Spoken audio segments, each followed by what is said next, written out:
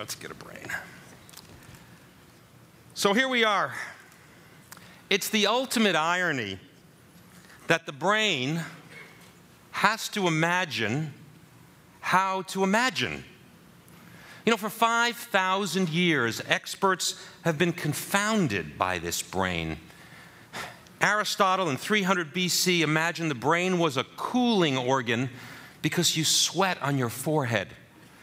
500 years later, the Roman physician Galen noticed that people with head injuries didn't think so well. So he figured out it must be the place you think. And then he dissected a bunch of men's brains, and he noticed this gelatinous mass. And the greatest Roman physician of all time decided that men's brains were made of sperm. I don't know where that left women. It was 1,300 years later before Da Vinci and Vesalius and Etienne dissected the brain and actually found it has a structure. And so this is 1550, and these are among the very first views of the human brain.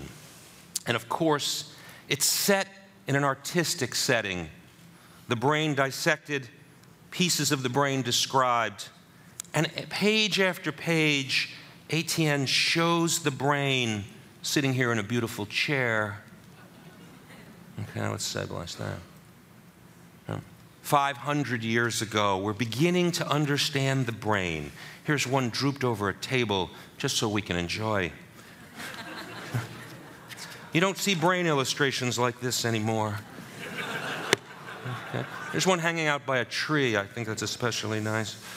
Okay. So by 1600, I'll leave this on here. There we go, a little brain shot here. By 1600, it's clear that the brain is the seat of knowledge, and Shakespeare in Hamlet talks about the mind's eye. And in The Merchant of Venice, he talks about racking my brains about it. You know, science has marched on for 2,300 years, but imagination is still as much a mystery today as it was to the ancient Greeks. We've taken a grand tour in these last 4 days about imagining imagination. We started off showing how you needed freedom to imagine. You need permission from your society in the East versus the West, and how difficult it was to imagine when you didn't have permission. We saw Gautier with The Flayed Angel, where beauty in the service of science creates understanding by bringing us closer to the subject. We saw ugliness in war driving imagination, and then cosmetic surgery bringing it right back to beauty. We saw imagination in the world of the very small with Hooke's Micrographia, where he imagined that there must be some basic unit of life, and he names it the cell.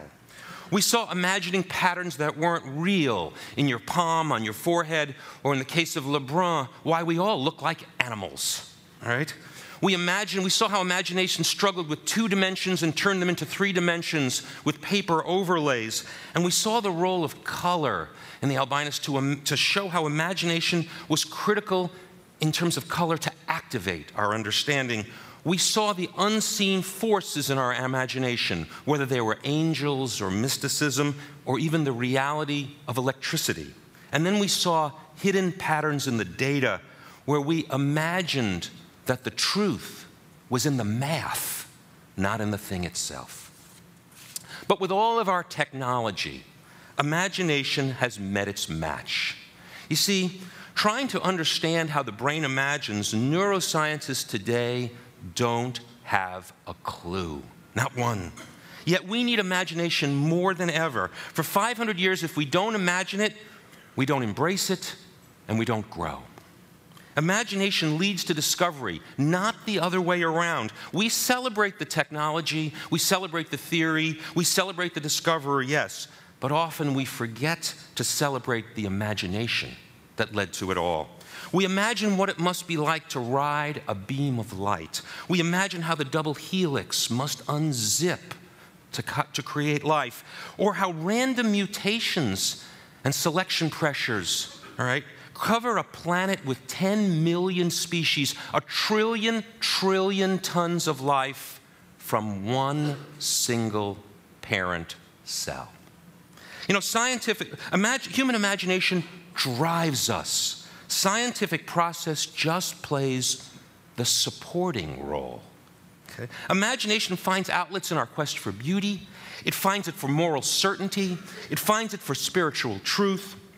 But at the core, it's all about imagination.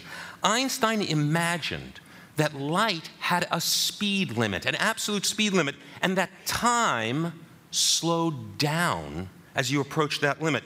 This is the man who invented the thought experiment, who discovered that energy and matter were actually the same thing, but then wrote the President of the United States to explain that there was an unimaginable weapon if you could release the energy in a teaspoon of matter, you know?